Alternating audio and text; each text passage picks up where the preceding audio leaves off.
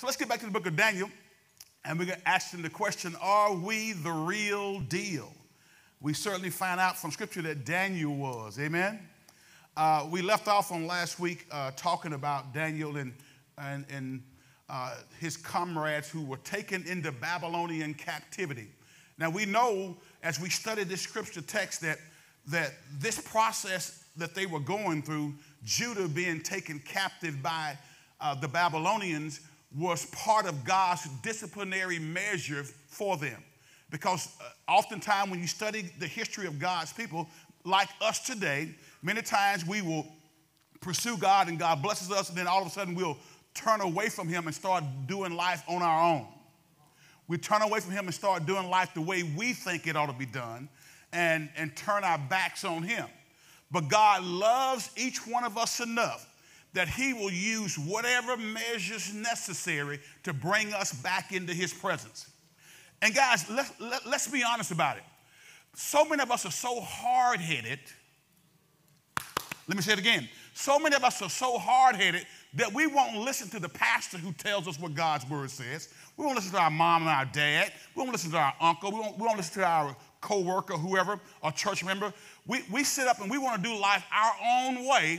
And many times the only way God gets us to turn our hearts back toward him is he has to take us through a process, to take us through a valley experience, to take us through some turmoil. And that's what we see happening here in the book of Daniel. We know that they were taken into captivity, and part of that deal was that they would be indoctrinated into Babylonian culture. So let's pick back up, if you will, at verse number of this first chapter. Let's pick back up at verse number 4. Let's go to verse number 4. Glory to God. Verse 4 of this first chapter. The text says, select only strong, healthy, and good-looking young men, he said. This is the king talking. Make sure they are well-versed in every branch of learning, are gifted with knowledge and good judgment, and are suited to serve in the royal palace. Train these young men in the language and the literature of Babylon. What they are seeking to do, the Babylonians, whoever they bring into captivity, they want to indoctrinate them into Babylonian culture.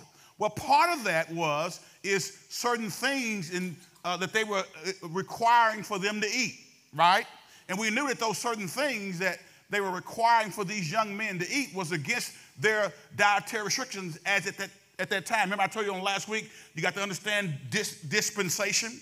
During Old Covenant dispensation, there were certain things that God forbade his people to partake of. But we find out in the New Covenant dispensation that whatever we can eat, whatever we desire to eat, we can eat as long as we bless it before we eat it. Now again, I say that with this in mind, that if your doctor has told you that eating certain thing is killing you, then you'll be wise not to eat it. And don't go tell your doctor, Pastor Adam said I can eat whatever I want to eat. Come on now. If you know you got high blood pressure, come on, there are certain things that you ought to stop cooking with. But as a general rule, your righteousness is not garnered by what you eat and how you dress.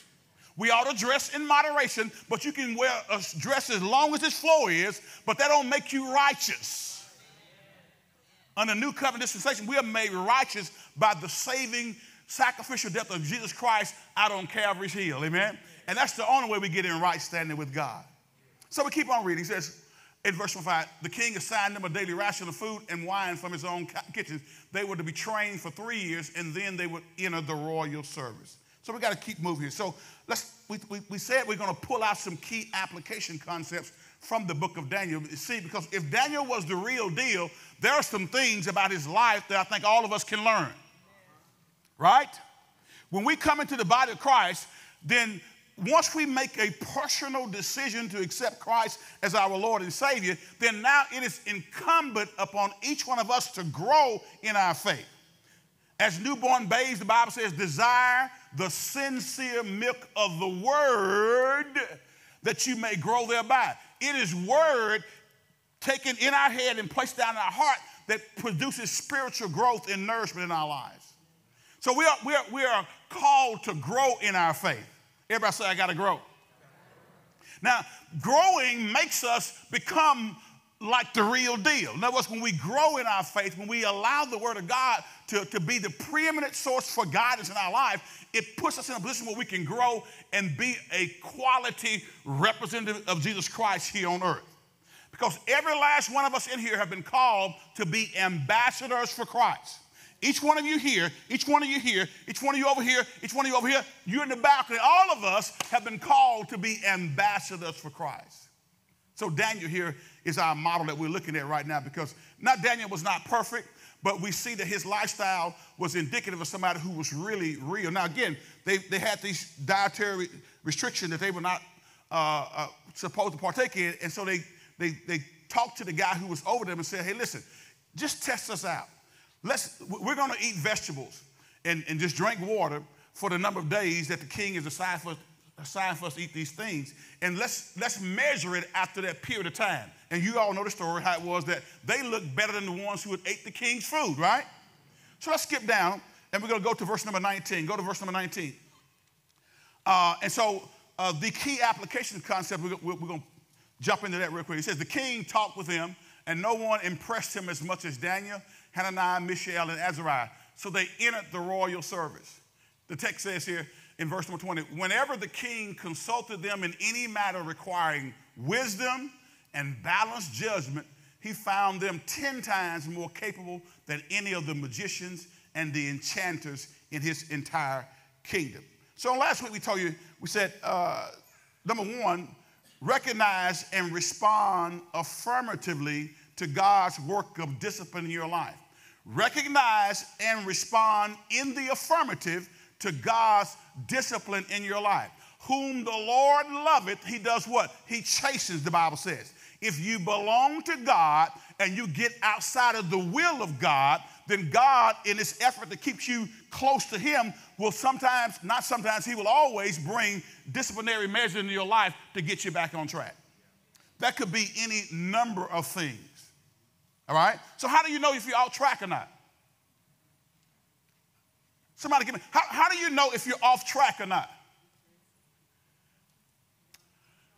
Somebody help me. How do you know if you're off track or not? You get checked? Okay, no prayer life. You know if you're off track or not if what you're doing doesn't line up with his will. What is his will? His word. That's why we study the Bible. Study to show thyself approved unto God, a workman who needed not be ashamed, but does what? Rightly divides the word of truth. So it's critically important of us as believers to spend time in God's word. Now, listen to me carefully. As your pastor, I love every last one of you guys. And I'm going to say something to you. It's going to sound a little harsh, but I don't mean to be harsh. I'm just going to be blunt. It's okay to be blunt. I'm going to be like the Apostle Paul. I'm going to speak the truth in love. Can I do that for you? Will y'all let your pastor speak the truth in love to you? Will you not be mad at me? It's okay if you're mad at me, okay, for a little while, but just kind of say, oh, that's my pastor again. Hear me carefully. If you are a member of this church, whether you live stream it or here in person, if you are a member of this church, but you won't participate in discipleship training, you're not on your way to being the real deal.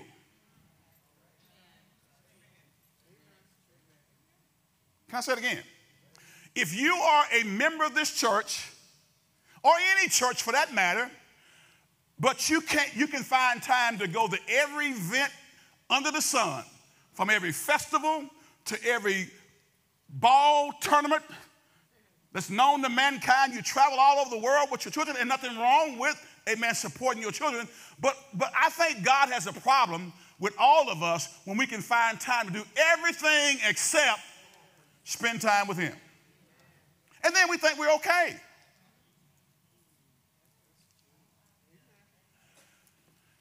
Can I wipe my forehead right quick? I have to put it to you that way because there are many people who are part of the body of Christ, but yet and still we say we love Jesus, but yet we spend no time with Jesus. Now I'm going to tell y'all something. If I told my wife I loved her but never did anything for her, never spent any time with her, then my confession is off base. Go to John 1:1 right quick. John, the first chapter, verse number 1. The gospel according to St. John, John 1:1. And we're going to look at it from the KJV, John 1:1.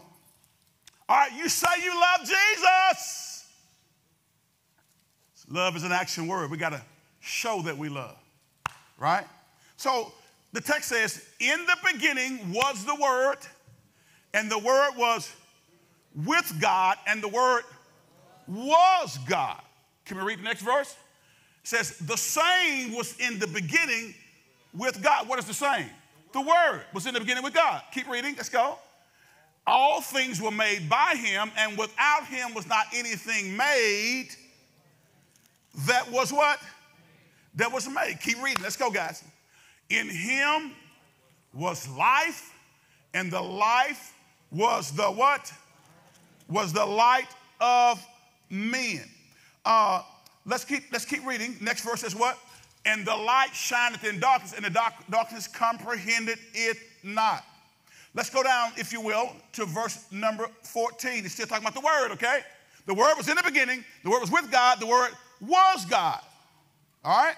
So we talk about the Word. We're talking about God's revealed will through his holy scriptures. What I'm getting at is, guys, if I say that I love God, but I never spend any time with God, there is something wrong with that confession of faith. Just like if I say I love my wife and never spend any time with my wife, then something is wrong with my profession of faith. Or if I say I love my husband but don't want to spend any time with my husband, not me.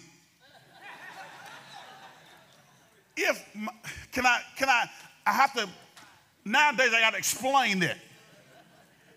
40 years ago, I wouldn't have to explain that, but let me explain what I'm saying now. I'm saying my wife, if she doesn't spend any time with me, then something is wrong with that confession of love, right?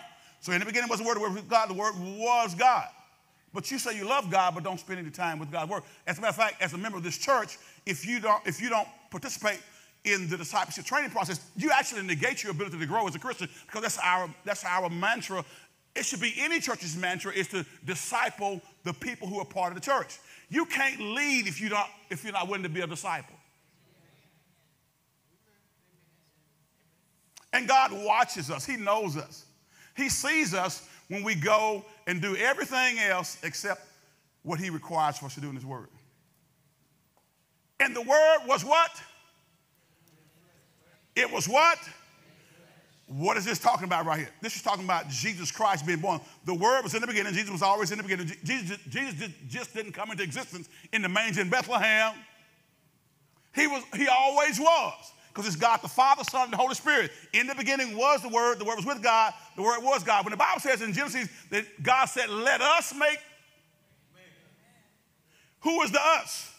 It's the triune Godhead, God the Father, the Son, and the Holy Spirit.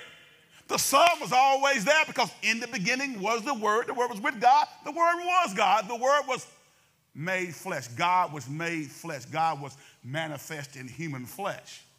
God interjected himself into humanity in order to deliver humanity.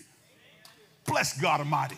Thank God that he loved us enough to say, I'm going to come down and I'm going to pour out of myself. I'm going to be born into human flesh, and I'm going to offer the ultimate sacrifice so that man can have a relationship with me. Blessed be to God. I thank God for that.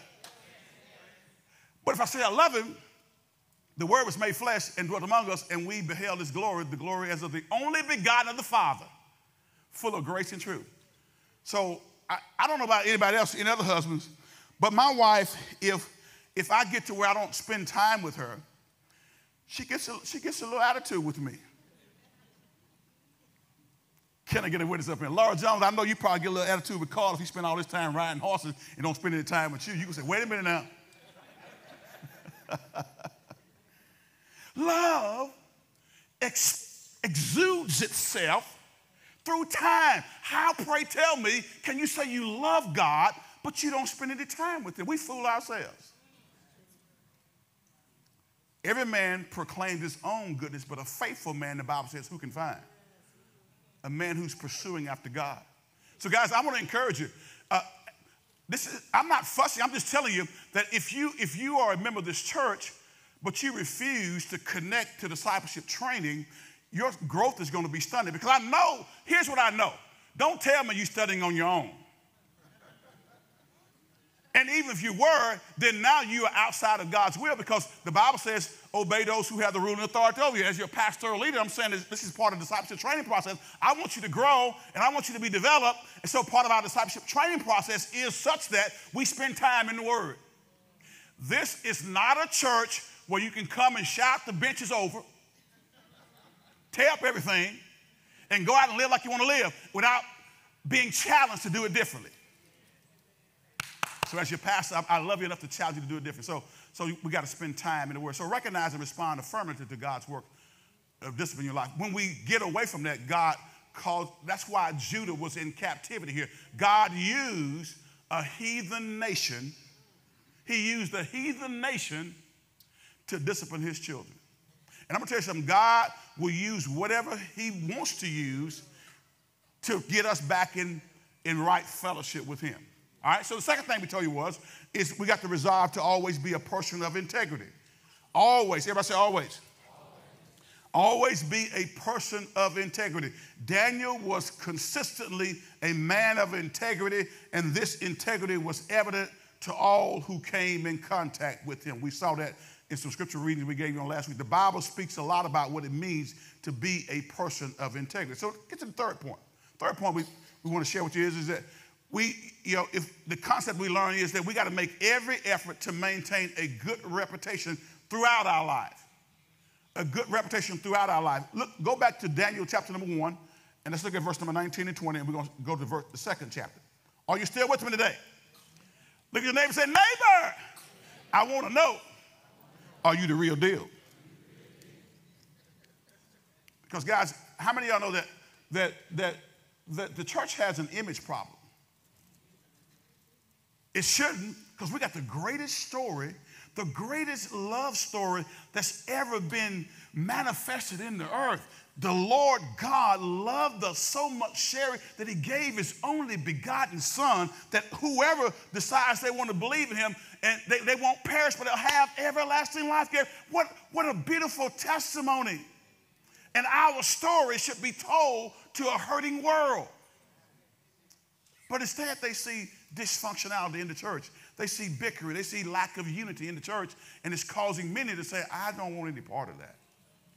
Now, guess what, guys? The church ain't this building. The church is you. How do you act when you're at work, when you're at home, when you're in the grocery store? How do you act? How do you behave when you're in a restaurant eating? Are you mean to the waitress? I was reading something the other day about this group that, and it really blessed me, and I think I'm going to do that. Well, I told you about Maria and I. What we'll do, we'll go and we'll go to a restaurant, or we'll even go to a drive-through fast food place sometimes. And just to be a blessing to somebody, we'll tip them. We've tipped before when we got good service at a Popeyes, which has been rare. If you know what I'm talking about. Come on. You say, leave him alone, leave him alone. Somebody just needs to have some customer service training. I love, one reason why I go to Chick-fil-A, because when I go there, how may I help you, sir? Get my order. I said, thank you. My pleasure, sir. Man, that makes me feel good. It seems like they wanted me to come and spend my money there. Rather than some places you go to like, why are you bothering me? Why are you driving up in here? I don't want you to be here. All right? Okay, all right. So y'all made me forget what I was getting ready to say. Oh, yeah. Thank you. Somebody's paying attention, right? Even if I'm not. But what we would do is, this particular group, they meet for lunch, and once a year around Christmas time, and they'll ask everybody to bring $100 with them. And then after eating, they blessed the waitress who served them with that $100. Each one of them is about $1,450. So they collected about $1,500 and blessed that waitress with $1,500. Wow. Now, what Maria and I will do is we'll go and, like I said, we'll even tip sometime to the fast food place when we get good service. And when we get good service at a restaurant, what we do, we tip well. We don't do just 15%. Because we want to be a blessing to somebody else. There have been times when we tip 100% of the cost of the bill. Why? Just to be a blessing. And people respond in such a, people are appreciative when you recognize that when they help you and do it the right way, they can get blessed as a result of it. Because again, they got to eat too. Come on. Now, and so you as a Christian, here's what I want EBC members to do.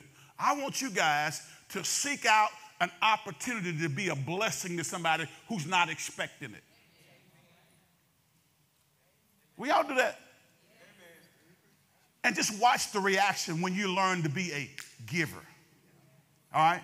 Text says, the king talked with him, and no one impressed him as much as Daniel, Hananiah, and Mishael, and Azariah. So they entered the royal service. Verse number 20, let's go.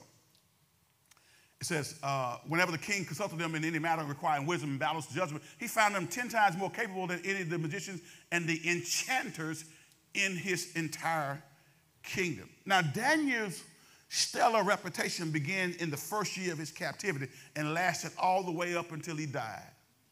Man, it's awesome when we have a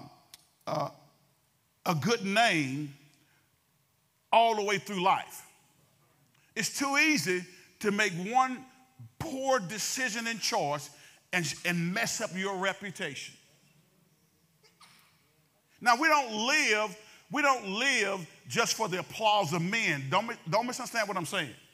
Because, as believers, we ought to let the love of God shine through our life. And I promise you, if we are growing in our faith, if we're allowing God's love to exude itself in our life, people are going to notice that. Are you with me today? His good reputation not only brought him before kings, but it also brought him great honor and exaltation throughout his entire life. Look down with me, if you will. We see an instance here in the second chapter. Let's go to Daniel's second chapter and start reading at verse number 19. Daniel chapter 2, verse number 19. Are y'all still with me today? Hey, man, we want to be the real deal. We want to be a church. We want to be a body of believers. We want to be individual Christians who are living a life in such a way that we honor God in everything that we do. Amen? The text says, that night the secret was revealed to Daniel in a vision. Now, again, just for the sake of time, I want you to go back and read the whole chapter. But what happened was King Nebuchadnezzar had a dream. And when he had this dream, he asked for his astrologers, his magicians, and others to interpret the dream. But the problem was this. He had forgot what the dream was. And he's asking them to interpret a dream that he can't even tell them what the dream was. Come on, look at this. Can we back up just for a second? This was crazy when he began to talk about this. Let's go. Go back to verse number 1. I want to skip this, but can we move? Can y'all read with me fast? I talk fast when I'm preaching, so I'm trying to learn how to slow down. But I need y'all to go with me, okay? Look at what's happening here. And what I want you to know is, and I want you to see is that when God has you, when you are walking in tune with God and his will and his way for your life, God will show you favor in some of the most dastardly circumstances. See, sometimes we do a whole lot of complaining about where we are, but what I'm here to tell you, it doesn't matter where you are. If you learn how to love God, pursue him where you are, God can show you favor in any situation.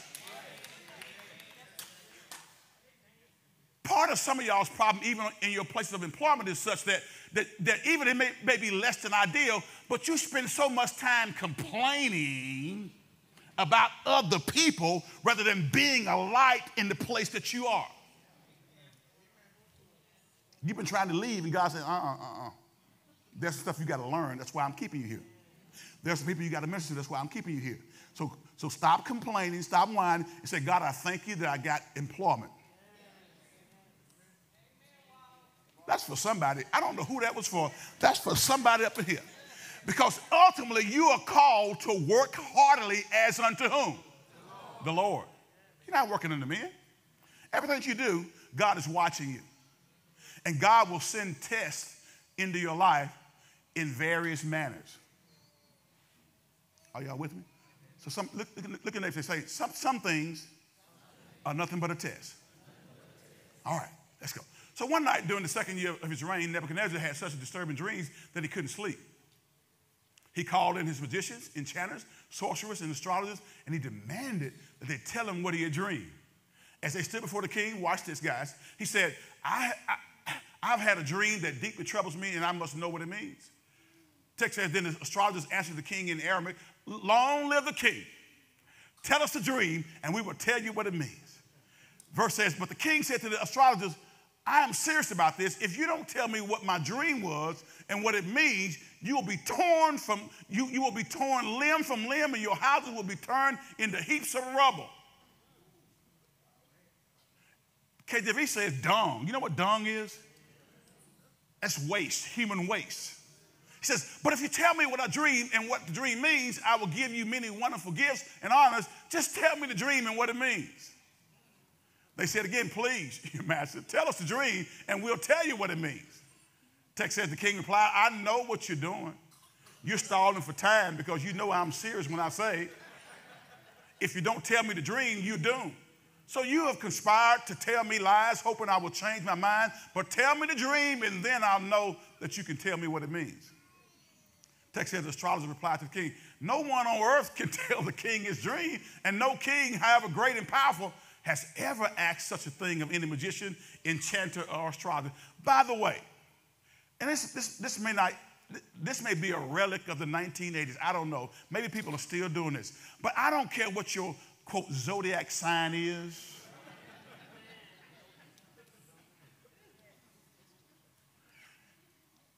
Well, let me say about Taurus this week. Oh, you're going to have a good week. As a Christian, why are you following zodiac signs? Reminds me of the song by the Floaters. Y'all remember the Floaters? Float, float on.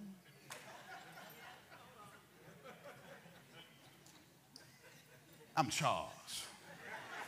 I'm a Libra, whatever it was. Some of you from the 80s will get that. Dan, you remember the Floaters? Float on. And it was talking about this. Guys, we as Christians should not engage in horoscopes, palm readings, zodiac signs. We trust God. Life is not about luck, it's about purpose, it's about destiny. All right, just want to share that in case some of y'all are looking at your horoscopes.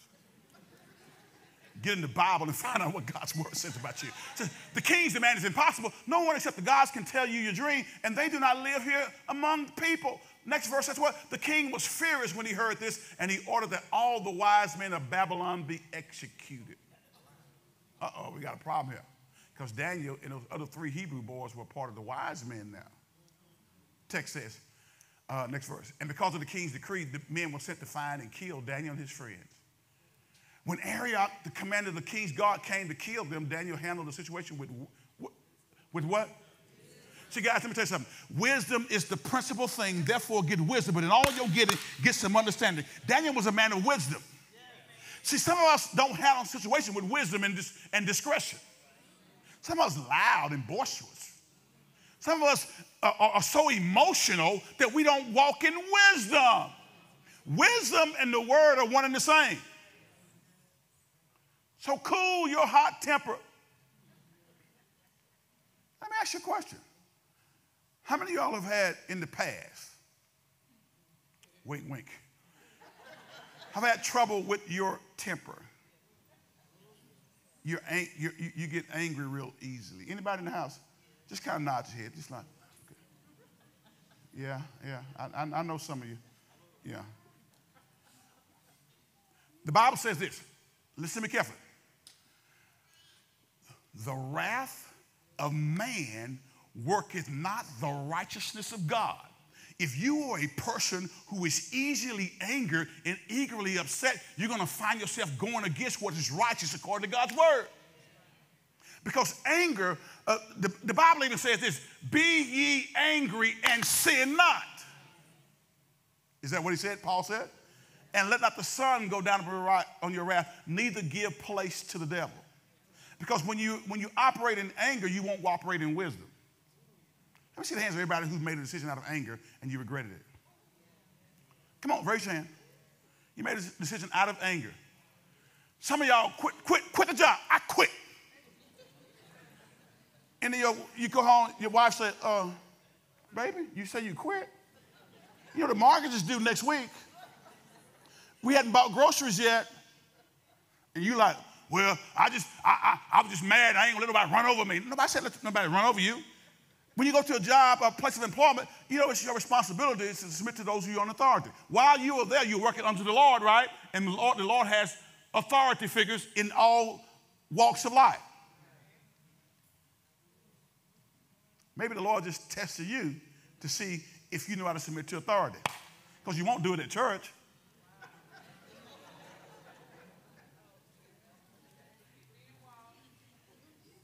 Because you hadn't signed up for one class. That is rebellion. I love you, but it's rebellion. I ain't going to throw you away, but I'm going to still tell you the truth.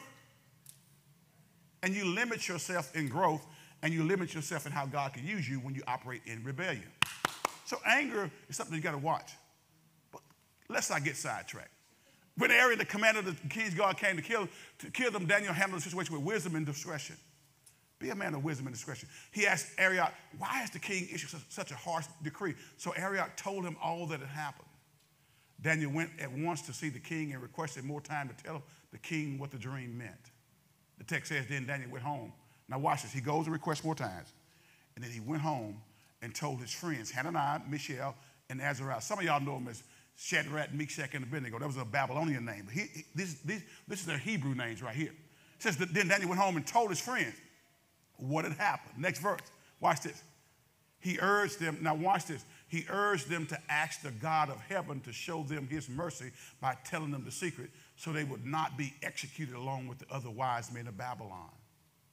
That night, the secret was revealed to Daniel in a vision. Then Daniel praised the God of heaven. Who did he praise? Who did he give credit to? He said, praise the name of God forever and ever, for he has all wisdom and power. Next verse says what? He controls the course of the world events. He removes, watch this now, he removes kings and sets up other kings. He gives wisdom to the wise and knowledge to the scholars. Now, can I park there just for a second? Notice what the Bible says.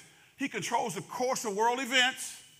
He removes kings and sets up other kings. God sets up kings and removes kings. Okay, we don't have a king, but God sets up presidents and removes presidents. Watch this. As Christians, we are commanded to pray for our government leaders. It doesn't matter who's in there. Okay, let me talk to Christians now because I got to break open some stuff that I sense. Because listen, guys, men of God, preachers of the gospel should have a prophetic voice. A prophetic voice speaks into current day situations. I got to talk to Christians now because some of y'all didn't pray for Trump when he was in office.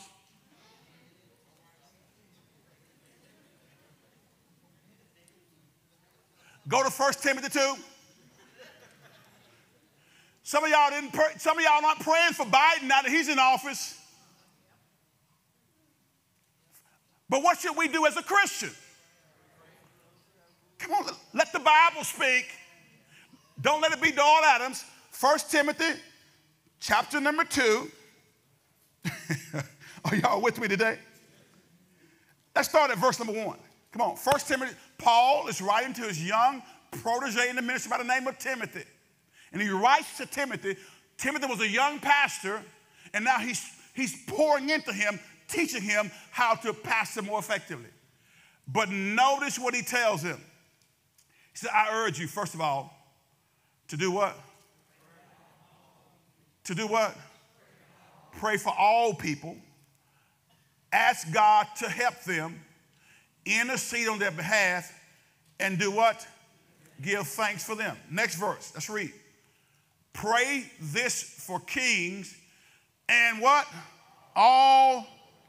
Pray this way for kings What way? Back up to the first verse. Come on, let's go back. Can we walk? I urge you, first of all, to pray for all people. Ask God to help them, intercede on their behalf, and give thanks for them. Next verse, let's read. Pray this way for what way? Pray, ask God to help them. Go back to verse 1. Go back to verse 1. I urge you, first of all, to pray for all people. Ask God to do what? To help them, to intercede on their behalf, and give thanks for them. Verse 2, come on, let's go. Pray this way, intercede, give thanks, and pray for God to help them, for kings and all who are in authority, so that we can live peaceful and quiet lives marked by what? Godliness and what? Dignity. So first and foremost, it does not matter what their party is. It does not matter whether you voted for them or not. If you are a citizen of the kingdom and Jesus Christ is your king, then the Bible tells us how to operate in kingdom principle. And the Bible says right here that we have a responsibility, believers, to pray for kings and all who are in authority, whether it's the governor, whether it's, again, your senator, your U.S. representative, whoever's in authority, whether it's your sheriff. We have a responsibility as a Christian to pray for him. Now, if you're going around saying, I ain't going to do that because I don't like him, then you're out of the will of God.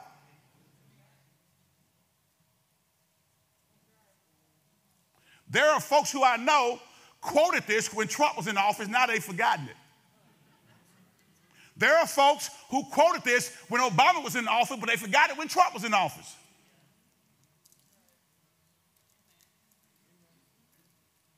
Oh, y'all getting quiet on me now. But I gotta give you the truth. Did I make this up? Brother Jay, put it in the KJV because some say that's the NLT. I don't believe the NLT say the same thing that the KJV says. Let's put it in the KJV. I exhort, therefore, that first of all, supplications, prayer, intercessions, and giving of thanks be made for all men, for kings, and for all that are in authority. Say the same thing, that we may lead a quiet and peaceable life in all godliness and honesty. Now, guys, go to Romans 13 with me right quick.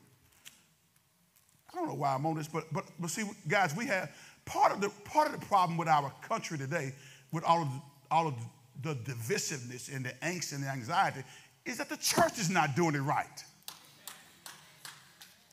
See, as a pastor, I'm called to speak to believers, not necessarily to unbelievers. My message to unbelievers is get saved. Amen? Some of y'all spend all your time trying to philosophize and debate people who are not even saved. Why are you wasting your time doing that? They can't understand the things of God because they're spiritually discerned.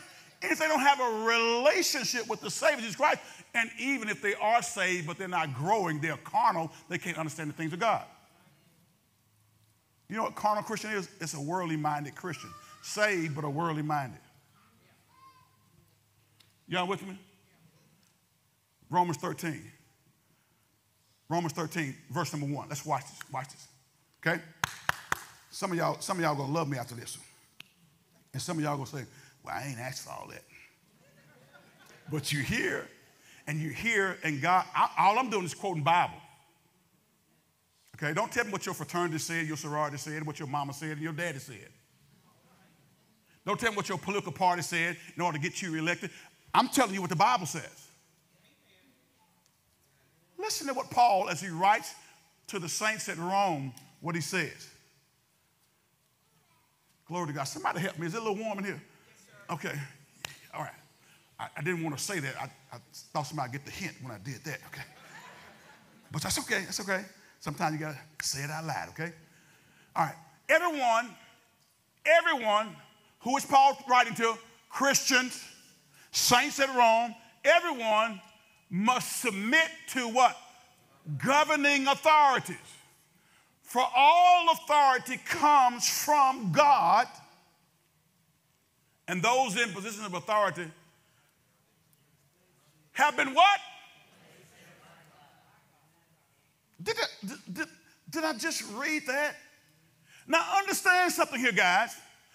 At the time that Paul writes this letter to the saints in Rome, and he says this in Romans, the 13th chapter, Nero, one of the wickedest kings and emperors to ever rule Rome, was on the throne.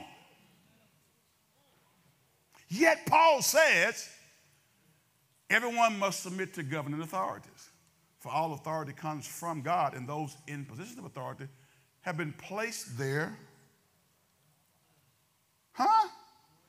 Is that what it says? Look at verse 2. Come on, let's go. It says what? So anyone who rebels against authority, hear me, anyone who rebels against authority is rebelling against what God has instituted, and they'll be punished. Verse 3. Come on, can we keep going? It says, for the authorities do not strike fear in people who are doing right, but in those who are doing wrong. Would you like to live without fear of authorities? Do what is right, and they will honor you. Verse 4 says what? The authorities are God's servants sent for your good. But if you are doing wrong, of course you should be afraid, for they have the power to punish you. They are God's servants sent for the very purpose of punishing those who do what is wrong. Again, we understand that there are times when there are evil governments. There are people who are evil who are in government. But what he's talking about is the institution of government. And we should pray for those who are in authority, because the Bible says if they're there, God put them there. God allowed it. All right, so now you can't say that God allowed it when Obama was there and Obama was God's man, Trump wasn't God's man, and or vice versa. None of them are God's man. It's that God allowed them to be there.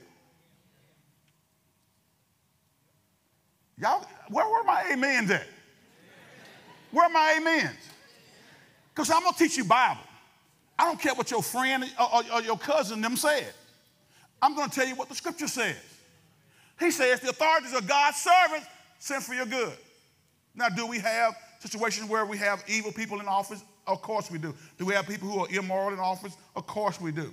But that does not negate the fact that we have been called upon to obey those who are in authority. Daniel was a man in captivity, yet he obeyed those who had him in captivity. Until we're going to see they asked him to do something that violated God's word.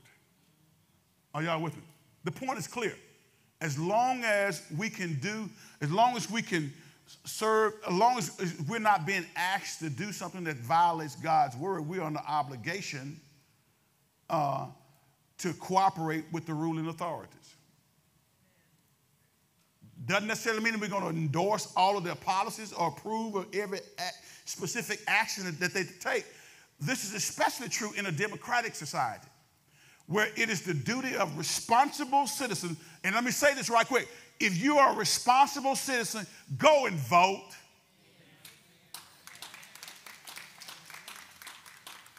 Go and vote. Express your opinion. Don't complain if you won't go and vote. Just be quiet. Just shut up and just take whatever's going on. Because ultimately, if we're not involved, if we're not making our voices heard, then the person who's making their voices heard is one who they're going to be listening to. All right? So get out there and vote. That's just my little sidebar for you. Christians are responsible to uphold biblical righteousness in this hostile culture that we find ourselves living in, okay? While at the same time expressing respect for leadership. It boggles my mind to hear Christians disrespect those who are in the political authority, especially those who are, maybe now your man is not in there, so now nothing that the other man does is right. The Bible says pray for him. God is sovereign over human events, guys. At the same time, he gives people the freedom to make their own choices and go their own way. In other words, no one can become a king, an emperor, a governor, a president, a assemblyman, or a senator apart from God's will. But this does not mean that possession of political power amounts to a stamp of approval from God. There's a whole lot of stuff that's going on now with government, and even prior to this, that God did not give his stamp of approval for.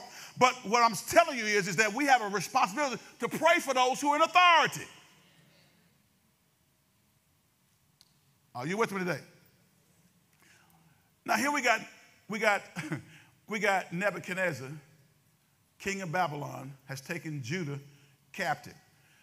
Notice what God says about, or what the Bible says about King Nebuchadnezzar, and go to Jeremiah 29, verse 8 and 9. Jeremiah chapter 29, verses 8 through 9. So my point is, make every effort to maintain a good reputation throughout life. That involves make a good reputation without having a good reputation throughout your life means that I have to do the things that the Bible tells me to do. The Bible gives me instructions for how to live. And here's what I'm afraid that some of you guys do. Some of you guys live out of your emotions and your feelings. And whatever you do as a believer, you should be a man or woman of principle and precept and command. If you're going to do something, have word to back up what you do. If you're not going to do something, have word to back up why you're not doing it. Don't go out of your emotions alone. Emotions alone will have you all over the place. Look at what the text says. This is what the Lord of heaven's armies, the God of Israel, says. Do not let your prophets and fortune tellers who are with you in the land of Babylon trick you. Can we read that again out loud on purpose? This is what the Lord of heaven's armies, the God of Israel, says. Do not let your prophets and fortune tellers who are with you in the land of Babylon trick you. Do not listen to their dreams. Next verse says, because they are telling you lies in my name. I have not what? I have not sent them, says the Lord. Did we get back at next verse? Let's read. This is what the Lord says. You will be in Babylon for 70 years, but then I will come and do for you all the good things I have promised, and I will bring you home again.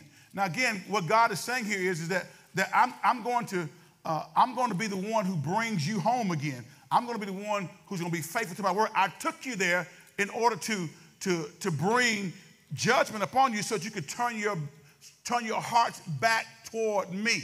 Okay, and there's a passage where it talks about the fact that God says that Nebuchadnezzar was actually his servant that he used to actually bring judgment upon Judah. Go back to Daniel chapter 2 right quick. I'm going to wrap this up with you, okay? So what are you getting at, Pastor? The long and short of it is that God is always in charge. Are y'all with me there? He's always in charge. We may not trust the governing authorities. In many cases, we don't trust the governing authorities, but we have to trust him, the ruler of all things. Under normal circumstances, we can demonstrate that trust by cooperating with the state, paying our taxes. Remember what Jesus says? When they were trying to trick Jesus and try to get him to go against the government, he wouldn't do it. It says, when they asked him this, what did you say about this paying taxes? And Jesus took a coin and looked at one side and he told them, render unto Caesar that which is Caesar's, and unto God that which is God's. So pay your tithes and your taxes.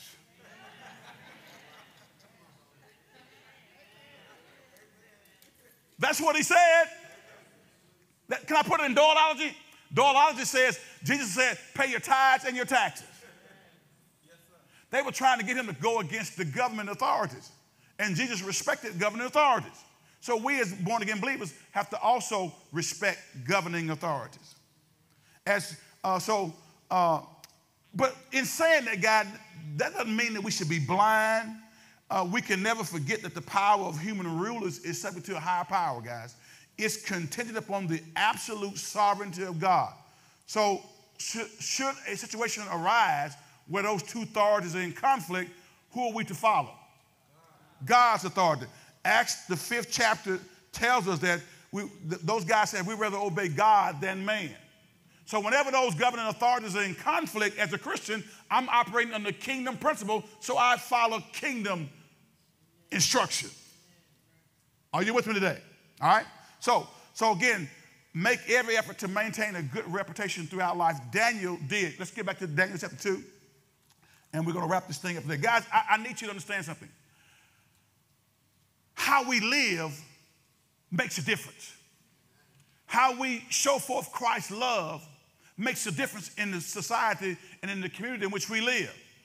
We have to make up in our mind that we're going to live our lives according to God's word and according to his will. I just gave you something right now that many of y'all struggle with. And some of y'all will leave this message and say, well, I don't care what pastor says. I ain't praying for him. I don't like him. I ain't praying for him. Well, I'm just telling you, if you don't, you're outside the will of God. Look at me. I need y'all to look at me. Look me in the eye. The scripture says to pray for those in government authority, whether you voted for them or not, whether you like their policies or not. And if I don't do that, I am out of the will of God.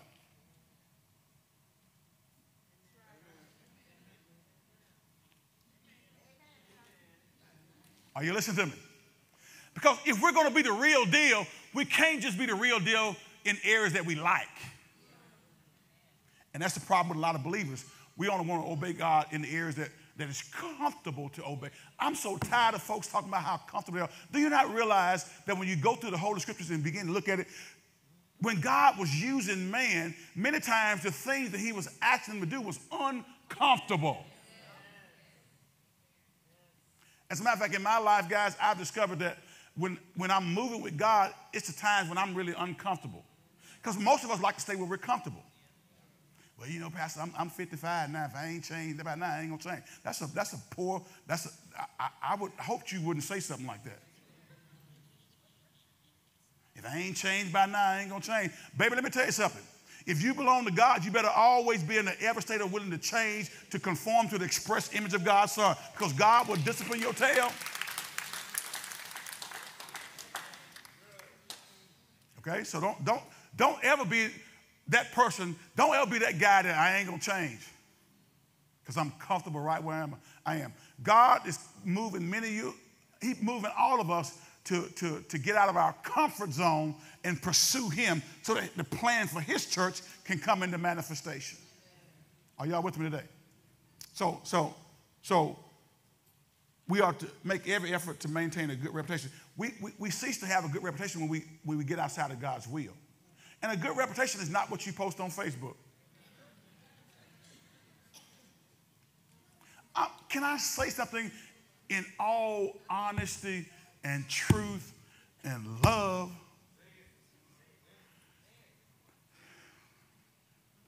What is missing in some of us when we try to project a certain image to the social media sphere that's not reality in our life? What that tells me is that you, if you're not careful, you're looking for the praise of men. Here's how you can tell, okay? Let's say you post something and immediately you start looking to see the number of likes that you got and the number of shares that you got. And you become disappointed if you posted something and you got one like.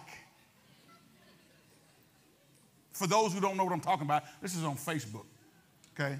And for those who haven't been following the news, you know, Facebook is you know, man, it's amazing how the dynamics of that social media tool has been utilized to do a lot of dastardly stuff. People are purposely going on there putting stuff to get you riled up for political purposes. And you sitting there reading stuff that has a lot of stuff that has no credibility whatsoever, but you read it on Facebook. That's your source, Facebook. Come on, guys. I'm not saying that tool can't be utilized, but get real. Let's be the real deal. Stop faking stuff. Do y'all hear me? Daniel was the real deal, and he was not faking. We saw, when you go back to the text, get back here right quick. Come on. Listen to what Daniel said. I promise you I'm closing out.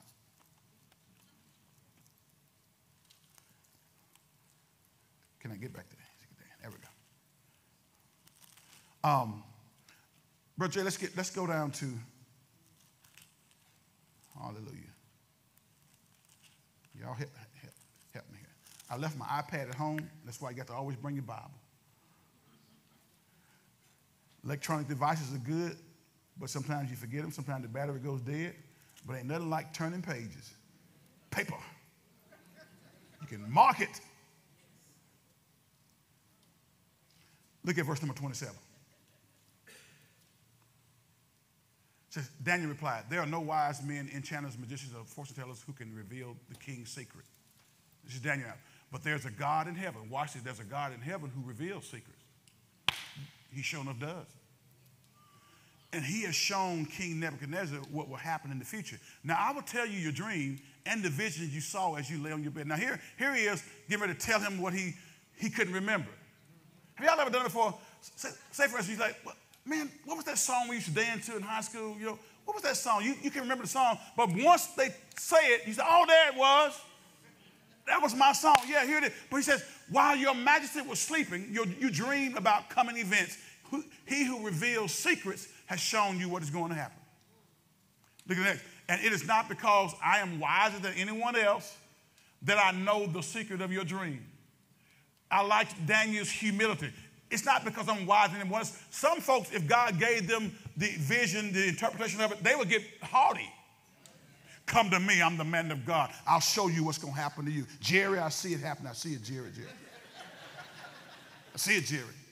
The Lord told me to tell you, Jerry, if you bring a $10,000 seed to the altar and lay it at the pastor's feet, he's going to bless you with $1 million. Bring the $10,000 seed, Brother Jerry.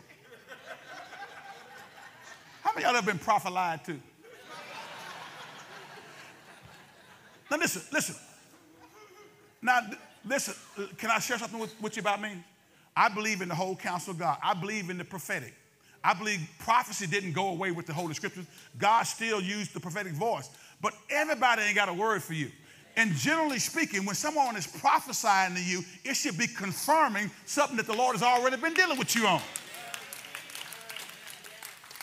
Now, unless the Lord had already told Jerry to bring $10,000 laid up here, Jerry probably is sitting in his seat. Prophecy usually confirming or exhorting you.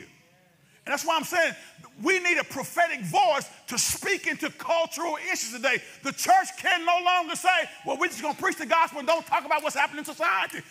God gives us a prophetic voice to understand, like the sons of Issachar. Brother KD, the Bible says they were able to discern the signs of the time. And we as a church better start discerning what's happening in society. And it is not because I'm wiser than anyone else that I know the secret of your dream, but because God wants you to understand what was in your heart. He says, in your vision, your majesty, you saw standing before a huge shining statue of a man. It was a frightening sight. The text says this, the head of the statue was made of fine gold, its chest and arms were silver, its belly and thighs were bronze. The text says its legs were iron and its feet were a combination of iron and baked clay. Next verse, as you watched, a rock was cut from a mountain, but not by human hands. It struck the feet of the iron clay, smashing them to bits. Text says the whole statue was crushed into small pieces of iron, clay, bronze, silver, and gold. Then the wind blew them away without a trace, like chaff on the threshing floor. But the rock that knocked the statue down became a great mountain that covered the whole earth. The text says this, that was the dream. Now we're going to tell you now listen to this. The magicians, the astrologers, the soothsayers couldn't do it.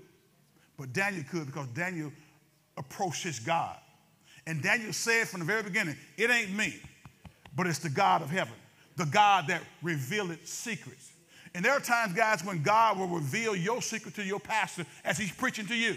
He'll be saying something, or your small group leader will be saying something. You're like, how did they know that? They didn't know it, but God revealed them the word to give to you. Can I get a witness? And I just gave some of y'all a word about praying for those in authority because you hadn't been doing it. That was the dream. Now we'll tell you what the king, what it means. Your majesty, you are the greatest of kings, the God of heaven. The God of heaven. Here's the king that took God's people into captivity, but the text says the God of heaven has given you sovereignty, power, strength, and honor. Who gave it to him? Next verse says what? He has made you the ruler over all the inhabited world and has put even the wild animals and birds under your control. You are the head of gold. But after your kingdom comes to an end, another kingdom inferior to yours will rise to take your place. After that kingdom has fallen, yet a third kingdom represented by bronze will rise to rule the world. Text says this, following that kingdom, there will be a fourth one as strong as iron. That kingdom will smash and crush all previous empires, just as iron smashes and crushes everything it strikes. I don't have time to go into the prophetic concept of this, but we'll talk about it next week.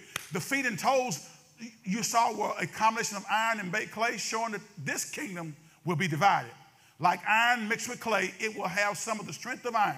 The text says this, but while some parts of it will be as strong as iron, other parts will be as weak as clay. This mixture of iron and clay also shows that these kingdoms will try to strengthen themselves by forming alliances with each other through intermarriage. But they will not hold together, just as iron and clay do not mix.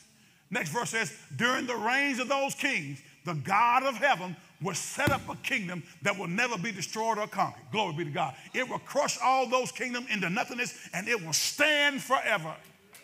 He's prophetically speaking now. He says, that is the meaning of the rock cut from the mountain, though not by human hands, that crushed to pieces the statue of iron, bronze, clay, silver, and gold. The great God was showing the king what will happen in the future. The dream is true, and its meaning is what? It's certain. When God gives you a word, it's a certain word. When God gives you a promise, it will come to pass.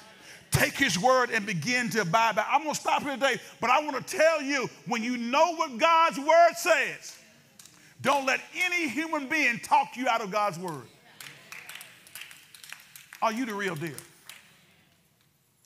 Or are you kind of just faking it through, going through it? Do you really love God? Or are you just a church member? Daniel was the real deal. And I got to stop it because I'm out of time. But I want to encourage you guys. It's time for us as a body of believers to start running. I am convinced that we're living in the last days. I am convinced that God's plan for his church needs to be accelerated. And that means that you got to come out of your comfort zone. Stop being selfish and saying it's all about me and what I want. Baby, let me tell you something. There's a lot of things that God has called me to do that I'm, in my natural bent, I'm uncomfortable doing it. I promise you I am, in my natural bent. But what I've decided, and I decided this a long time ago, Deacon Douglas, is that when God gives me instruction, when God tells me to do a thing, I don't care who don't like it. I don't care who comes against it. If God's word is revealed to me, I'm going to find myself doing it, however uncomfortable it may make me be. Because I know God is true and he cannot lie. Daniel gave credit to God. Daniel revealed the king's dream. But it wasn't because of him. It was because of his God, who's the revealer of secrets. Daniel had a good reputation throughout his life. And we'll pick back up on next week. So as Christians, we ought to always pursue a good reputation. Always pursue a good reputation. Jason, pop up Proverbs 22:1 as we close. Listen to what this says. Proverbs 22:1. I need y'all to hear this. Quit going around saying, well, I don't care what nobody thinks. You ought to care. From this standpoint, that don't just say stuff and do stuff that's not in line with God's word and say you don't care what people think. Look at what Proverbs says. Choose a good reputation over great riches. Being held in high esteem is better than silver or gold. Choose a good reputation over great riches. Being held in high esteem is better than having a bunch of money. Now, every head bowed, every eye closed. God is calling upon us to be the real deal. Daniel was the real deal. We'll see later on.